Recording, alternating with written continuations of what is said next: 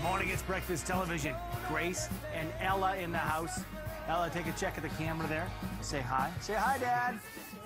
Hi. He's hanging out. Is he at home watching? Yes. Oh, God, he's up. I don't trust that character for a second. Sleeping in while the kids are hanging out. Got that forecast for you. You guys ready for some Halloweening? Yeah. A couple of Halloweeners right here. Let's get to the forecast. You can see this. This is our current temperature. It's 6 degrees. That's at the airport and at our city studios. Do you guys like Peter's Drive-In hamburgers and some French fries? Yeah. Yeah, so do I. It sponsors this hour of our network of live temperatures at Peter's Drive-In. There's clearing here. Look at this. We do see that high cloud cover, and that is a Chinook arch. Warm air rushing over. Can you guys do this? Rushes over. And as a result, warmer temperatures, 15 degrees today, our high temperature. I'll just step out of the way and show you that.